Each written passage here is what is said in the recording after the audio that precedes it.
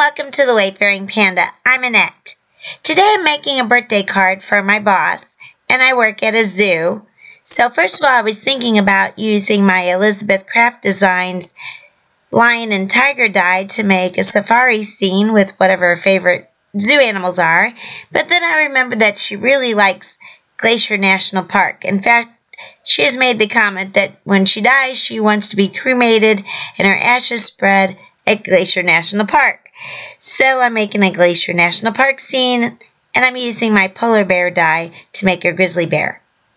I'm making my background with ink blending. I'm using distress inks.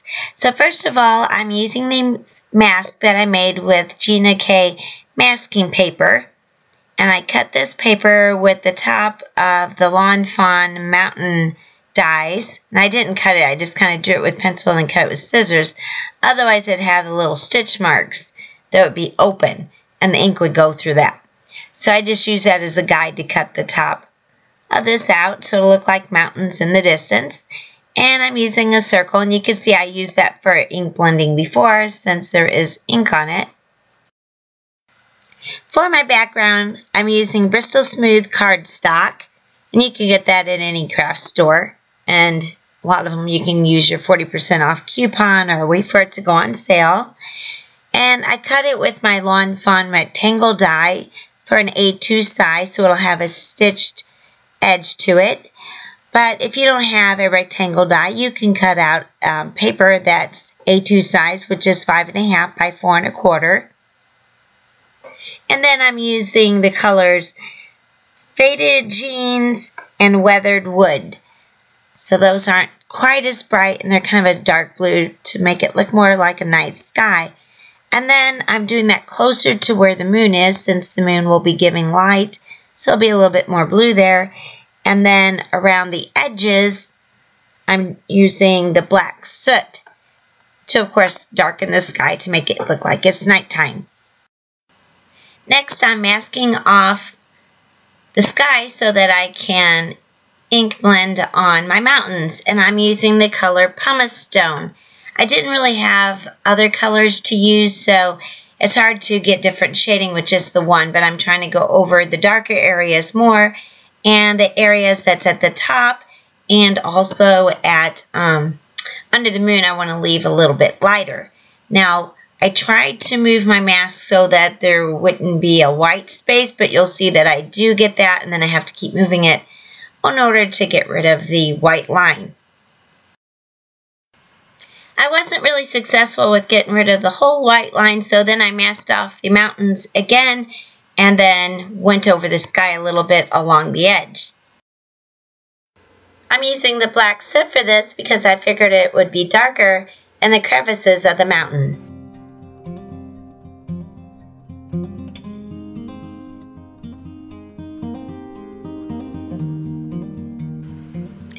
Next, I masked off the top of the card so I can do the ground, and I'm using tea dye, vintage photo, and walnut stain. And in the one portion, I'm using the lighter color, which is tea dye, because I want to have a light area where the fire is going to be, and also the moon should be shining there. So I figured that ground will be a little bit lighter. I'm using a piece of scrap paper to hold the card, so that way I don't get fingerprints on my card, and also I don't get as much ink on my fingers.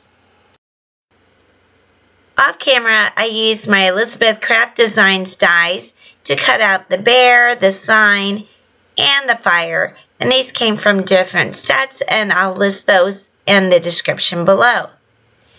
So I'm using different shades of brown cardstock. If you didn't have that, you could also cut out white cardstock and color them with markers or colored pencils. Then I'm going over my pieces with some distress ink to give it a little bit more dimension and color. And grizzly bears are kind of usually brown, but different shades, and they're also grizzled, so the hair is kind of coarse, but it's also multiple colors of brown. I'm going over the hot dog with festive berries. Next, I'm using my Nuvo Deluxe glue to attach all my pieces together, and I like this glue because it has a fine tip, which helps with these small pieces.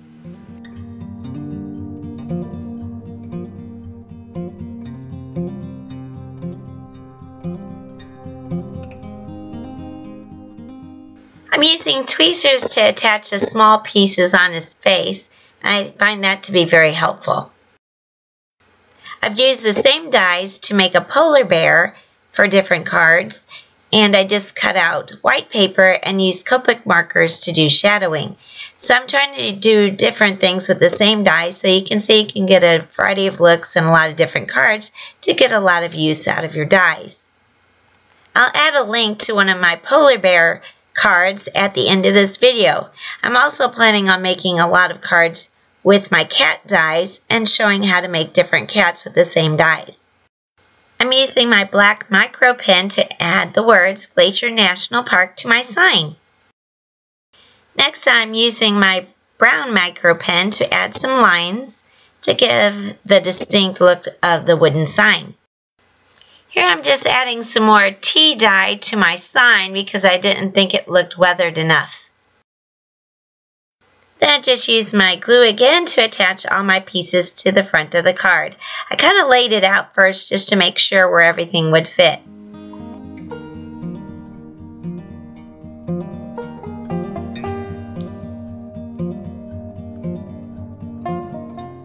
I'm using finger daubers and barn door and spice marmalade distress ink to add color to my fire.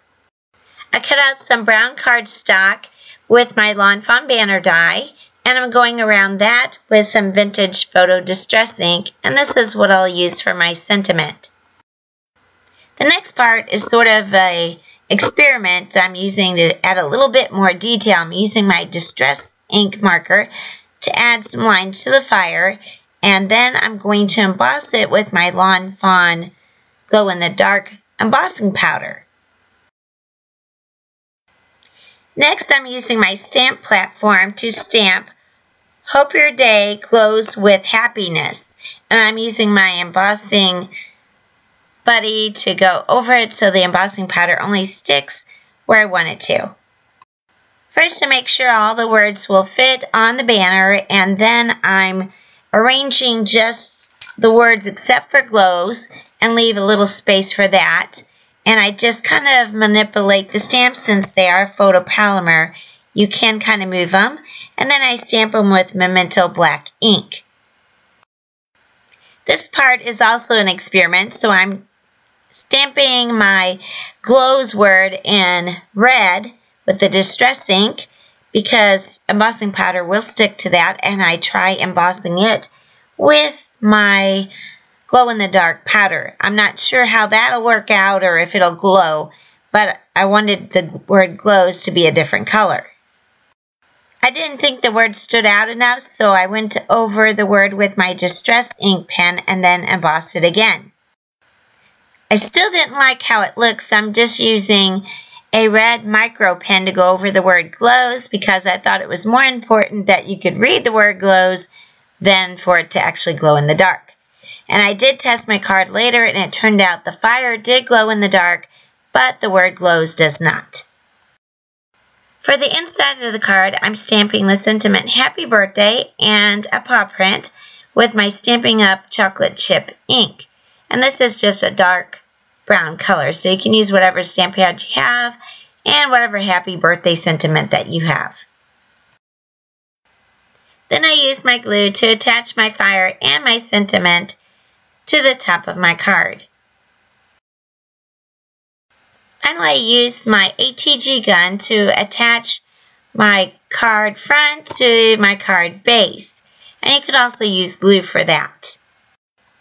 I want to thank you for watching. If you haven't already subscribed to my channel, I'd really appreciate if you could do so, and that way you won't miss any future videos.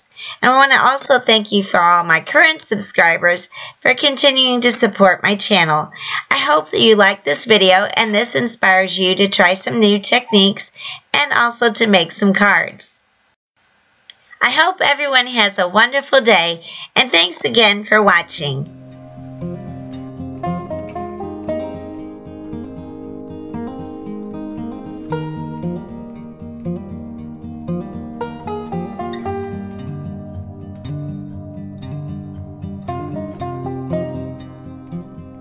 you.